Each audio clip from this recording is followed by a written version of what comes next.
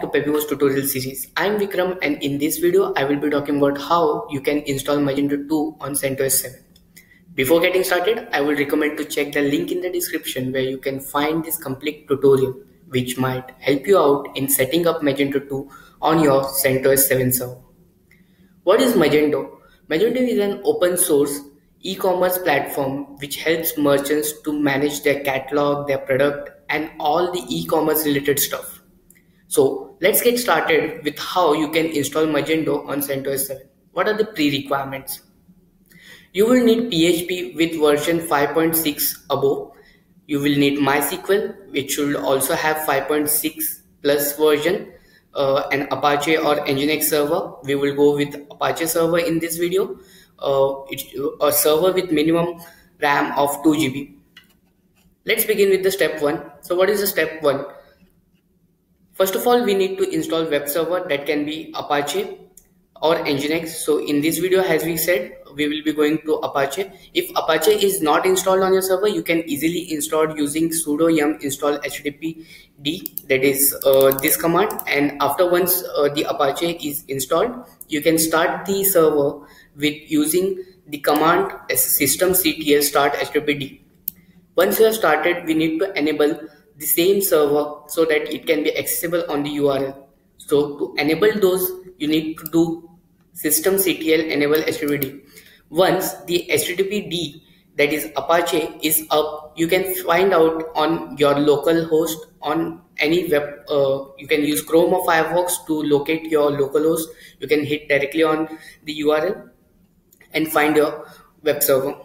Step 2 is we need to create a config for Magento, that is magento.conf. So we need to just simply create magento.conf file here at this part, that is etc httpd sites enabled available and magento.conf, and we just need to copy this virtual host part in that file and save. Once we have saved, we need to just restart the server so that the config is automatically updated. Once each and everything is updated with the web server part, it will reflect on the local host that you have hit on the Chrome or Mozilla browser. Installing PHP dependencies. So in order to install PHP dependencies, you can just copy paste this command on your terminal, and once the PHP dependencies are installed, then you are good to go with Magento installation. But I will recommend to make few changes in php.ini file which might help you out in installing Magento fluently and smoothly on the server. So we need to make an memory limit of 512 MB.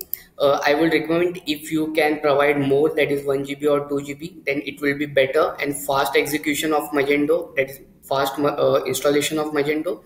The max upload size should be 128 MB. If you can make more.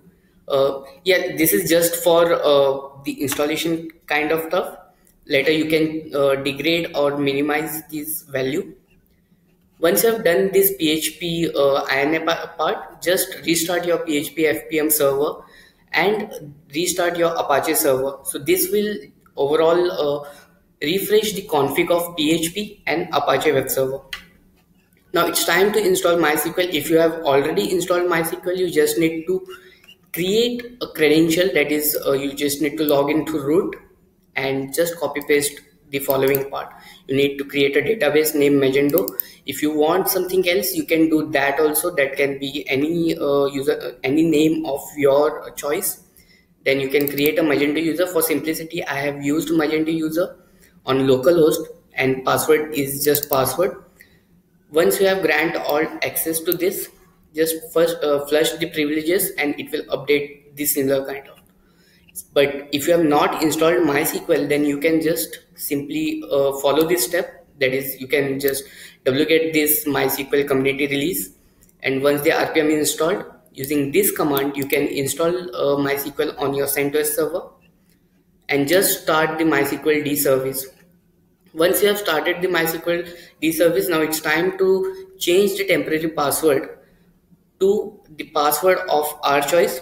So using this sudo MySQL secure installation, you can generate or set a new root password that can be complex. So the more complex your password is, the more secure your database will be. Once you are done with this stuff, now it's time to install Composer. So we will be installing Magento using Composer.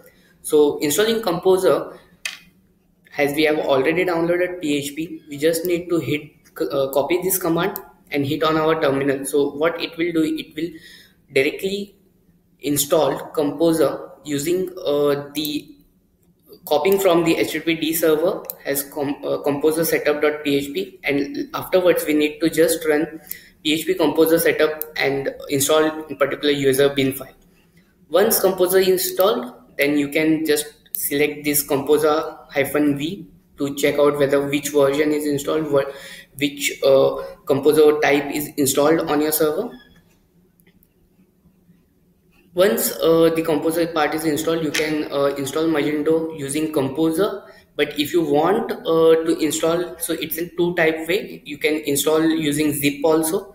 But before that, you need to create an account on Magento that is free, so that the username and password can be used at while installation. So just log into the Magento marketplace and create your profile. Just simply sign up over here, and once you have signed up, so just sign in. So I have already created my account. I will be signing in. So once you have signed in, just move to my profile, and in my profile you might go to marketplace and access keys. Once you have created the access key, you will be getting two kind of keys, that is public key and private key. Public key will be your username, private key will be your password for the Magento account. Now it's time to install Magento using Composer. So let's move to the directory, root directory of Apache, that is var www.html, and using Composer we will be installing Magento. So just copy paste this command on your terminal. Once you have copied this command on your terminal, it will automatically resolve the dependencies if any. If any error arises, you can easily install it using Composer, or if it's an system of PHP issues, then you can just install using yum. So this is what will create an Magento directory in var www.html. Similarly, using zip, you can directly download the Magento zip file from this link, and using this link, using the unzip path, you can make a directory called Magento and just copy paste this command so that it will unzip the Magento zip to Magento file.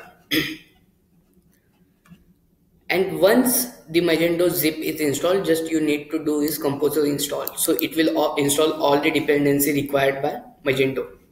So what are the common errors and exception you can get while installing Magento is directory permission, or the Apache or Nginx server permission. So it can be www data root group and user, and similarly it can be Apache, Nginx, depending on what web server you are using. So what you can do is just grab this Apache, so that you will be knowing which HTTPD is running, on which group the HTTPD is running. So it's mostly an Apache server. Once you are done and successfully installed the Magento on the root directory of web server, you will be redirected to some page like this. So the Magento this is the home page for Magento. While setting up the Magento, it will ask you to start the installation. So all you need to do is check the readiness of all the dependencies installed or not. Then you can just click the next, and similarly it will check all the dependency readiness check, that is all the dependencies that Magento requires, that is PHP version, settings, extensions, file permission is greater or not or something. And once it all required is satisfied, it will be shown green in color, or else there will be a red cross over here if something is not satisfying.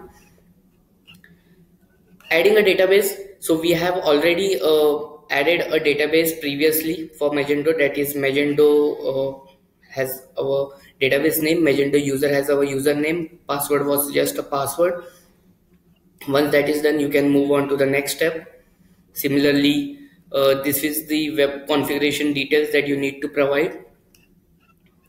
And once all this stuff is done, this is the admin account creation. Here you need to specify your username. It can be anything, any username of your choice, so that you can manage your Magento account from your server.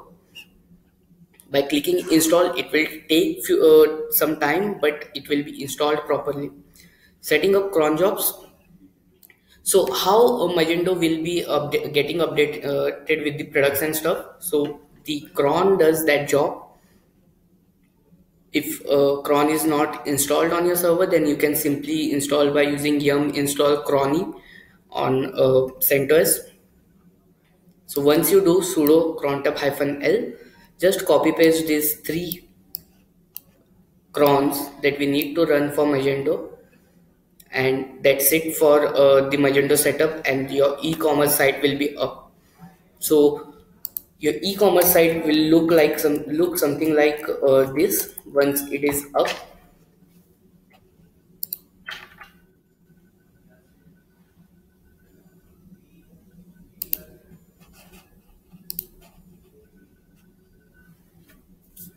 Okay.